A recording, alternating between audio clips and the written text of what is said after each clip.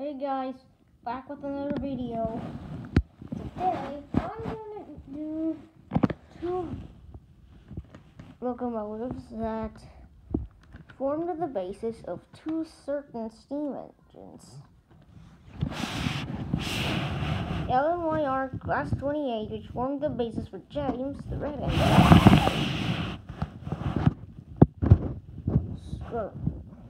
Talyln formed the basis for Starlowly. And a narrow gauge slate truck.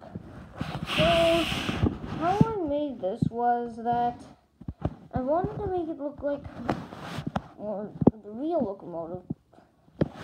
So what I did was I added 14 stud long chassis with these Technic bricks. Like the actual one, it looks more like the Class 28 with the wheel arches, and especially added this. Now, when I first made this, it wasn't entirely black, but I got rid of the non-black pieces and made it look like this.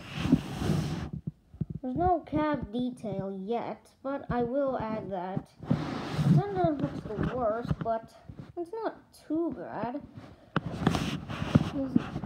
And here is talyln. This was finished recently, like today, and it doesn't look that bad. This is probably my favorite one. Here's a slate truck. Okay, so it's not entirely made of slate, but the wheels works. Oh yeah. Here's the whistle. No cab detail here.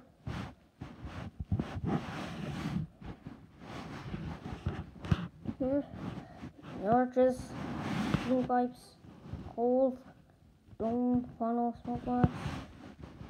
Now these buffers here remember when I said that my Douglas didn't have any back buffers? There's this coupling. That was what it would use. The back buffers were used for this. So, anyways, I hope you enjoy these two locomotives. Let me know what you think about it.